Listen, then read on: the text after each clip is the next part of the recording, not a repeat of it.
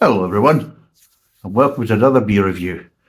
Now today we're on a wee cheapie, and I got the idea after reading an article about, was it Marco Pierre White, the kind of famous British chef, being caught in Aldi buying loads of cheap stuff, including boxes of Moretti beer, which apparently he sells. They're claiming he sells the same beer at his hotel near Bath for almost £8 a bottle. So he claims. Glasses are dirty, but this is what they claim anyway. I'm kind of dubious. I'm sure you'll probably get the stuff for the hotel probably coming from a main supplier, not from the local supermarket, but you never know. But I just thought, well, I was in Asda not long after reading this article, funnily enough the same day, and I noticed this, and it was a strange one though, because it came in cans, 500ml cans, but it also came in the little stubby kind of bottles that you get in France, and it is supposed to be Biere Deluxe, Asda's French style beer. And there you go. And apparently it's French style lager. It's supposed to be premium. It is what they say is. It's 500ml. It's 4%. It's actually brewed in France, apparently. Oh, wait a minute. No, maybe not brewed in France. It's packed in France. So I presume it would be kind of French style lager. It would be brewed on continental Europe anyway. Maybe not in France, but it could be strange not to be kind of brewed in France, because they've got a lot of these kind of macro breweries in France that make beer for lots of different supermarkets and other different brands as well. So I'd be very surprised if it wasn't brewed in France, but it says it's packed in France. It's 4%, it's 500ml can, and it's £4 for a 4-pack. So it's only £1 a can. So how bad can it be? And the reason why I'm doing lager today is because, well, as you can see, the sun's out and I'm in Scotland, and that's a very rare thing. Not me being in Scotland, the sun being out in Scotland. Yeah, that's a bit of a strange one. It's a bit bright on this side though, isn't it? But anyway, let's crack it open and get it poured. So I can tell you absolutely nothing about this. I couldn't even tell you what the actual stubby bottles were, but you can get it in stubbies if you don't want the cans. I presume it'd be very kind of similar kind of price, you know, per volume of beer. Maybe slightly a bit more because more packaging. But again, if you don't really drink much beer, or you don't drink much beer at one time, then maybe the stubbies might be more suitable for you, or maybe it's better for barbecues and things like that. But there we go. For people on the podcast, it's a kind of light golden clear lager. Smell wise, getting grain, maybe a little bit grassy. But yeah, just getting kind of light grains, maybe some light kind of grassy tones, and that's really it. Just slight kind of sweet kind of tones coming off it. You know, the smell you're getting would associate with something kind of sweeter, not something kind of bitter or anything like that. So let's see what it tastes like.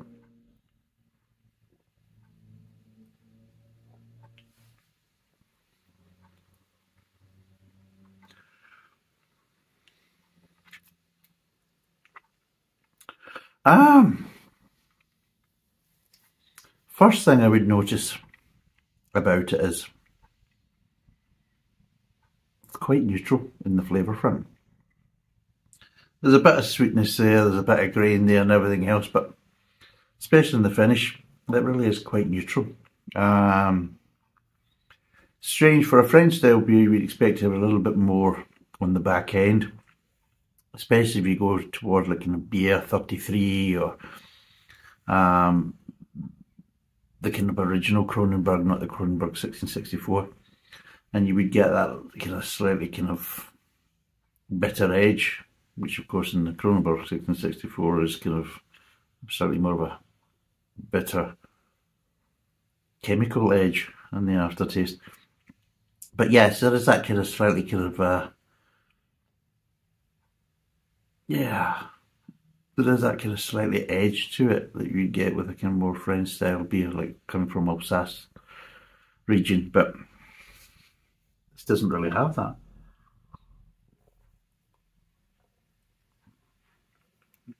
It's quite neutral in the back end, no real chemical. Because you expect sometimes with these cheap lagers, you do that kind of get kind of slightly kind of chemical aftertaste. That's quite widely associated with Stella Artois and things like that, but in 1664, Grolsch, all these type of ones do it, and it's like, but no, this is actually quite neutral. It's not bursting with flavour, I'll be totally honest, it's not bursting with flavour, it's actually quite neutral, but it's got quite a nice mouthfeel. The sweetness is not too much, but that little bit of sweetness just kind of peps it up a little bit, and overall it's actually not too bad for the money. I mean, we're going to be totally honest, it's a 4% lager, it's £1 a can, so we're looking at it at that kind of a price point in the market. It's actually not too bad, to be totally honest. It's, I can see if you're having barbecues in the summer, it is maybe go for the stubbies, especially with lots of friends round and things like that, and I think it would be perfect for that. You know, just get them in a cooler with loads of ice, and yeah, people can just grab them, and of course if you've got a few packs, it's easy enough to top up the cooler, you know, as it starts to get a bit low. And I think it'd be a very good cost-effective way, and I'm sure everybody would have a good time on it. It's really quite unoffensive, which, let's be totally honest, beers round about this kind of price range usually can be quite offensive actually, and really quite, Jesus, you know. But surprisingly enough, this isn't offensive. But like I say, the flavours are quite neutral, and there's nothing kind of overly complex about it in any way, shape or form. It doesn't give you the watery edge either, but overall, it's actually not too bad. I would compare it along the lines of likes of Foster's and Carling and all that type of stuff. Now I know Carling for an equivalent 4-pack is roughly about £4.50. So if you're buying this, I would probably say this is actually no worse, maybe slightly better flavour wise than Carling. And let's be totally honest, you're saving 50p a pack, you know. And of course you've got the option, you can get this in stubbies as well as the cans, the 500ml cans. So there's a bit more kind of functionality to this beer, as well as saving a bit of money as well. So, but yeah, I'm actually quite surprised, to be totally honest. I actually thought it was going to be worse, but it isn't. So let's break down the flavours.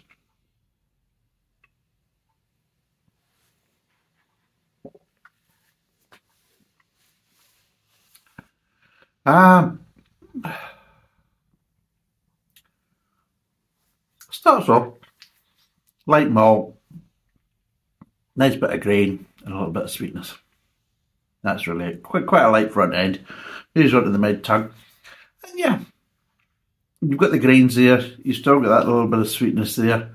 The malt is kind of dying down, but with the malt dying down a bit, you're just getting a little kind of grassy tones. But yeah, it's quite kind of flavour neutral, nothing offensive, very easy drinking. And then it gets over to the aftertaste, and the aftertaste, it just, the flavours that transfer over from the mid-tongue to the aftertaste. There's a little bit of malt, a little bit of grassy tones, grain, and the sweetness, and they all just kind of tail off and dissipate together, and fairly quickly. So You would refer to it as more of a kind of clean finish, but I would say it's quite a neutral finish. There's nothing there. There's no linger, any flavours lingering there at all in the mouth. It just leaves you with a kind of clean palate. I think the only thing that is left is just that little bit of that kind of sweetness, because you've had, you know, in the aftertaste as it dissipates, it's the only kind of residue flavour that you kind of slightly hang on to, and that's just probably because it's the sweetness. But overall, yeah, it's actually not too bad. What would I give this out of 10? There's a question. Well, I always remember I used to drink a lot of, well, I promise, the town where I grew up, it was twinned with a suburb of Paris called Torcy, so it was. And I used to have to go there quite a lot because I played in the local pipe band, and that was kind of pushed forward front and centre as part of everything to do with the town twinning, you know, it's all, you know, that stereotype, Scottish bagpipes, all that kind of stuff. And yeah, so nearly every trip that the town twinning did, going to Torcy, that the pipe band was there. I'm sure they were probably getting bloody sick of us, thinking, oh, they're coming out with a bloody pipe band again, and Jesus, that's all they seem to have, you know, every time they visit and that type of stuff. Their idea of basically showing their culture is, you know, sending out the pipe.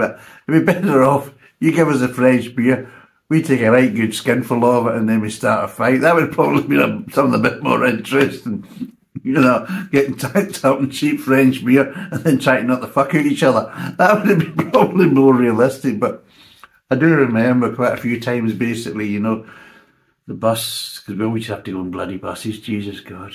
But yeah, I'm always used to remember going to the supermarkets. The bus would always stop at the supermarket, so everybody could get basically, you know, tanked up basically on cheap French lager. And the problem is we wouldn't peruse it. We just go straight in there, get loads of blooming French lager, put a load of it in the bus, and then basically, you know, get one of the stubby packs, and then just go and just sit out in the kind of grassy areas in the car park at the supermarket and just get tanned away. that was it. So yes, I've drunk quite a lot of French beer over the years.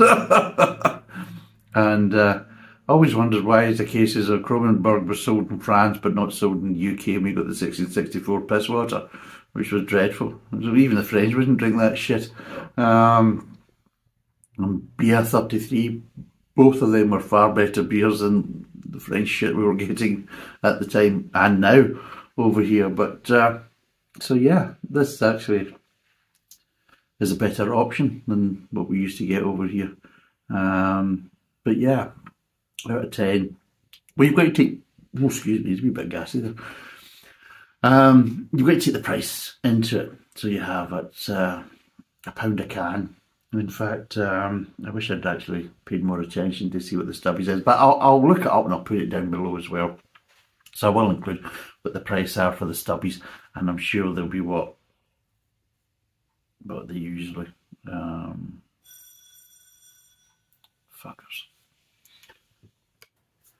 Sorry about that. Jesus, Amazon. Oh yeah, they're going to deliver your parcel at 5 PM.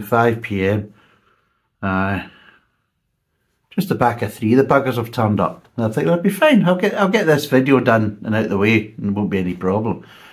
No with bloody Amazon. But anyway, what would I give this out of 10? As we get back to it and dragging the arse out of it. Well, I'll be totally honest. I would say for price-wise, it is a better value than, say, the likes of Foster's or Carling. I would say it's just as drinkable. In fact, I actually think the flavour profiles are a bit nicer just because they're a little bit more neutral.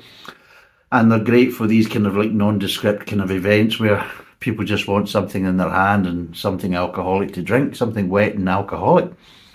With, you know, that's not going to kind of clash with any food or things. That's so perfect for kind of these events, for like if you're watching football with the mates and things like that. That's male and female. Or you're having a barbecue and you've got friends and family around, and yeah, something like this, it's just fine. So on that basis, I would say, yeah, I would say it's roughly about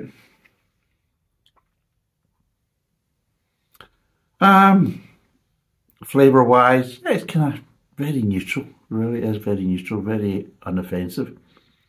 And on that basis, I would normally give the likes of Forster's and Carling between 3 and 4. But with the price and everything else, then I would probably say this is maybe a 4.5. Maybe almost a 5. But yeah, it's not a wonderful, brilliant lager. I'm not going to pretend it is. But for the price point, it's drinkable. It's 4%. It's unoffensive flavours. It's another option that saves you a bit of money. And yeah, my view is give it a go. It's okay. Yeah, so I would say 4.5, maybe bordering on to a 5. But again, price is playing a big part in that, to be totally honest. Not really the flavours, but yeah, easy drinking, cheap, should be readily available, and you've got the option of buying it in stubbies or 500ml cans, so it has that little bit of kind of functionality as well. So yeah, 4.5 out of 10. 4%, 500ml, or in the stubbies. Thanks for watching. Cheers, and bye for now.